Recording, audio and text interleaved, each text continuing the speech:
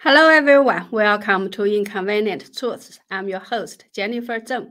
Today I will talk about three topics: the mysterious Stratospheric Force, the fifth force of the CCP army and its three goals, the mindset of the CCP behind the Chinese spy balloon incident, and an ironic event in New York which may give us an idea why the CCP can be so rampant. The content is exclusive to me, so please stay until the end. Yuan Hongbin, former law professor from Peking University, revealed that the CCP has set up a mysterious stratospheric force, a military-grade unit with three strategic objectives. Its headquarters is located in Hainan province in China, and the Chinese spy balloons that have invaded the US and Canada belong to this force.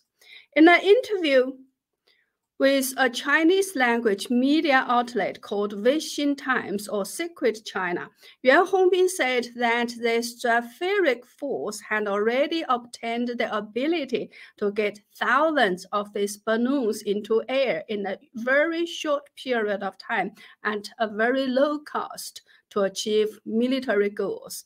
Yuan Hongbin said about 4 years ago, a large airship fleet had already been established. Inside the CCP army, it is called Stratospheric Force, and it is the fifth army force. It doesn't belong to the CCP's other four forces, including land, sea, air, and space force. It is the fifth force. Its rank in the army is set as a military level unit, and its operational range is within the stratosphere of the Earth, with a range of 20,000 to 40,000 meters, or 65,000 to 131,000 feet. The goals of the Stratosphere Fleet in combat are many as follows. 1. The airships and balloons that can hover in the stratosphere on a long-term basis can monitor all land and sea areas globally when necessary. 2. To carry out regular and special monitoring of key countries, especially those with potential strategic threats. The third mission of this fleet is to ensure full-time, large-scale, and uninterrupted stratosphere airship monitoring in the relevant combat waters in the Taiwan Strait after the CCP wages war against Taiwan. It will need to provide information guidance and position assurance for the CCP's long-range missile strikes, and thereby achieving the goal of regional denial of intervention, which means stopping international troops from participating in the war. Yuan Hongbin further revealed, according to his source inside the CCP, the intrusion of Chinese spy balloons this time was just a predetermined operation of the CCP's stratospheric troops. Why did the balloons fly to the CCP to spy? It was just a pre-planned operation, as they categorized the US as a key country with potential strategic threats.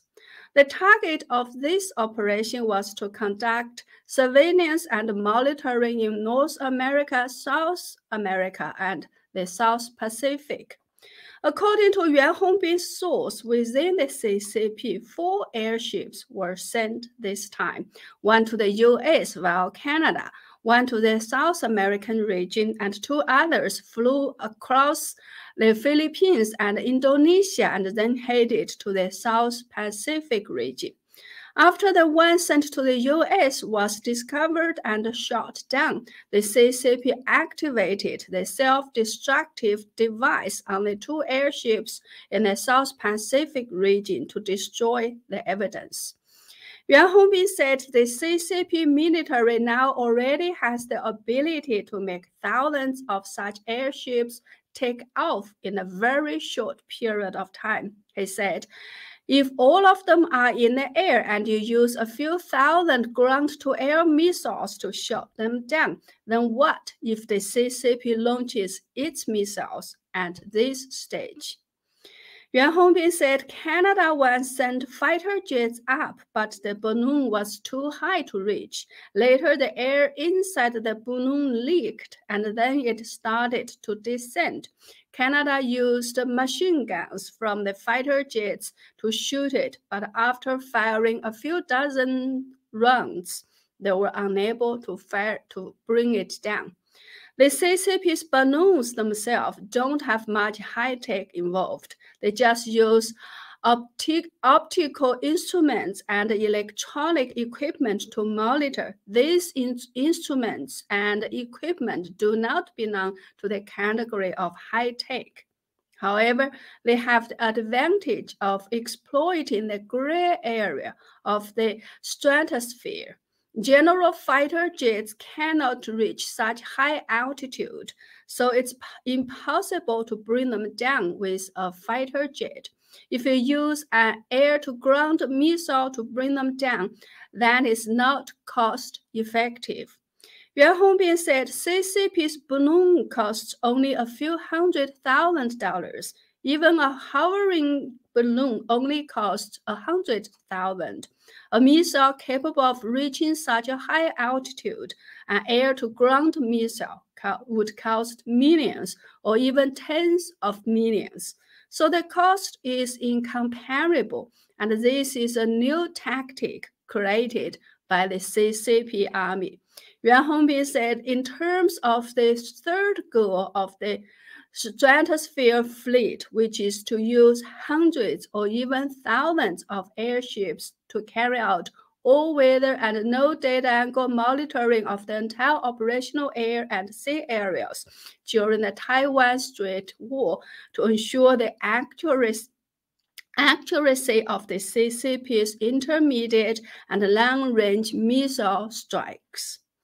Yuan Hongbin said he believes that the U.S. military may not have come up with a truly effective response plan for dealing with this mode of the CCP's operation so far, as this area is precisely one that is neglected in the military field by many countries.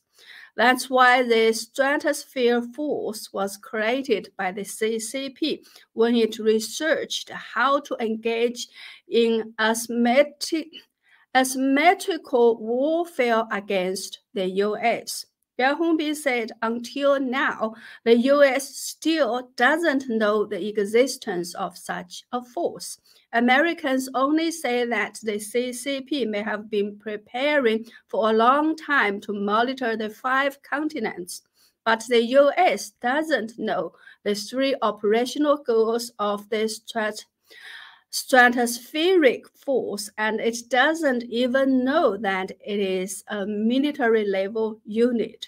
In other words, we should expose the CCP's Stratospheric Force so that people can pay attention to this new warfare tactic from the CCP.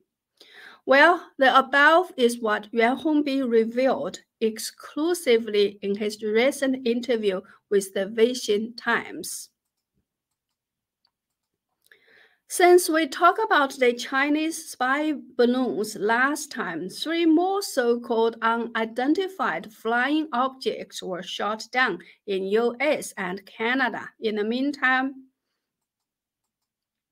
the CCP also announced that it also found an unidentified flying object near Rizhao City in Shandong Province in China and was ready to shoot it down on February 12th. However, after quite some online buzz, there are no further reports about whether that unidentified flying object was shot down and to whom that unidentified flying object belonged. Obviously, it was just another fake news report created by the CCP. Last time I talked about 5 possibilities that the CCP would release the spy balloons at such a sensitive time, just before U.S. Secretary Blinken was going to visit China. One of the possibilities was that the balloons were released by Xi Jinping's political enemy within the CCP. Well, it seems that this is the story that the White House got from the CCP. Xi Jinping didn't know about the balloon. My point is, it actually doesn't matter whether Xi Jinping knew this specific matter or not. The balloons were made and sent here already, as well as to many other countries. It was part of the CCP's long-term military program to dominate the world. So this view was confirmed by Yuan Hongbin's expose. While the CCP is still insisting that the balloon was a civilian one, a Chinese article that has been widely reposted in Chinese speaks of the CCP's true mind. The article basically says the balloon incident has set 2 traps for the US and is a stroke of genius. It is like a great show of playing the US like a fool in front of the world, and the outline of the script of this great show is 1. I come in and you didn't notice. 2. You noticed, but you couldn't hit me. 3. You shot me down, but you fell into my traps. 4. I gave you attacks from both north and south. Were you happily surprised? Attacks from both north and south means that there were balloons in the north and south of the US. The article says, through this incident, everyone saw 3 basic facts. 1. China's unmanned airships can easily penetrate US airspace. 2. The US air defense system is not as solid as imagined. 3. The wandering balloon not only can attack remotely, but also can attack anywhere. And what are the traps set up by the balloons? The article says, 1. It is set up a trap for future similar events to be handled in an equivalent manner. The author's main point is the CCP suddenly lowered the altitude of the balloon on its own initiative to give the US the opportunity to shoot it down. Thus, an opportunity was also created for the CCP. The logic is, because this time you shot down my civilian balloon, so next time, for example, when your new House Speaker McCarthy visits Taiwan, we will have an excuse to shoot down his plane as well. The article says, quote, with this card up our sleeve, in the event of a war in the Taiwan Strait in the future, China can also follow suit and intercept all external interferences. Another card is to tell the US that the era of extortion is over and the Chinese will not play along, unquote. The article quoted CCP's Foreign Ministry spokesperson Mao Ning's reply about Blinken's visit. Regarding the visit of Secretary Blinken, in fact, neither side has announced any visit, and the release of the news by the US is their own matter. The author said, the implied meaning is, who cares whether he comes or not? No one in China will welcome him. They just hyped it with one-sided wishful thinking. To put it plainly, if you are here to beg for food, you have to know who you are and don't keep thinking about eating a feast without having to pay anything. If you want to beg for food, you get down on your knees or you get the hell out. The article ends like this: a grand play with 2 hidden cards. The airship incident is both a diplomatic masterpiece and a manifestation of the resurgence of strong cultural attributes. As the Sino-US game enters deep waters, this proactive sword-wielding will gradually become the mainstream operation. The future trend of the world is bound to be red. When the sun rises in the east, the beacon will inevitably be defeated, unquote. The beacon here obviously refers to the US. Well, although a lot of facts used in this article are not true, the mindset is very real. That's why I'm sharing it here. While the CCP lovers are boasting that they fool Americans like playing monkeys, what are some American politicians doing? Let's watch an exclusive video I obtained showing that when the CCP's national anthem was sung in New York City, U.S. Senate Majority Leader Chuck Schumer, U.S. State Governor Kathy Hochul, U.S. City Mayor Eric Adams were standing together with the CCP's Consul General Huang Ping on the same stage to show support. When New York State Governor spoke, she even waved a CCP flag.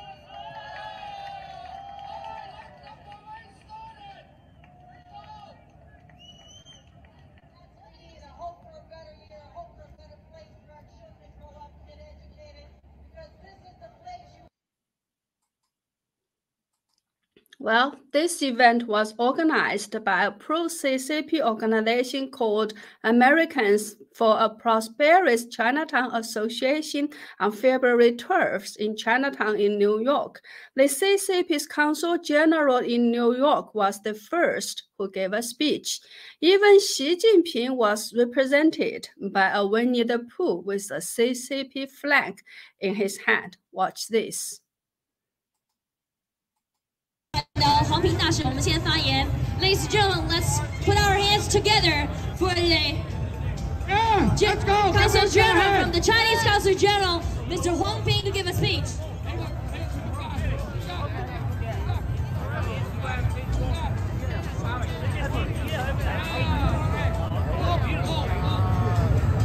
Good afternoon, everyone. Happy Super Bowl Sunday. 龙是空的，而且我这次都是水陆，这是东海龙王的。You know, February 12th was the day when the third CCP balloon was shot down. But on the same day, while the American military was still busy dealing with the Chinese spy balloon incident, the CCP was busy organizing people to have their bloody red flags fly on American soil. Watch this.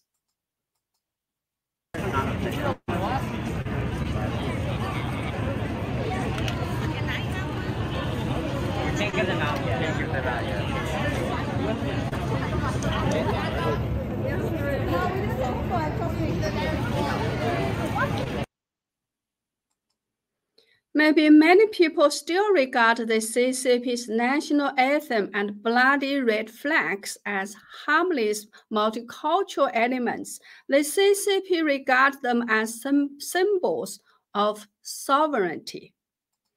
That is why, even when they sent rescue workers to Turkey after the terrible earthquake, they still needed to raise their flags first. The rescuers from Hong Kong had to wait for 10 hours to do a flag-raising ceremony before they could begin helping. The irony is, one of the lines from the CCP's national anthem is, "Brave the enemy's gunfire, march on." I wonder who the enemies were in these few CCP officials' minds when they sang "Brave the enemy's gunfire, march on" American soil. Maybe the enemies were no other than the American devils, which is how CCP lovers usually referred to Americans. Were there several prominent US politicians also included as American devils? Maybe only those CCP guys on the stage know. By the way, the one in the middle who has a microphone in his hand is the CCP's Consul General in New York, Huang Ping. I think it is high time that we seriously review what kind of role the CCP is playing in the world, how great its threat is, and whether we should allow a regime that has killed more than 80 million of its own citizens to fly its flags or play its national anthem on our own land. Well, that's all for today. Thank you so much for watching. Please don't forget to subscribe to my channel if you haven't. If you're already subscribed, please like and share my content and double check that you are still subscribed. Also, if you could, please go to my website at jenniferzengblog.com. That's jenniferzengblog.com. Sign up for a membership or make a donation to support my truth-telling efforts. Thank you. Happy Valentine's Day and see you next time.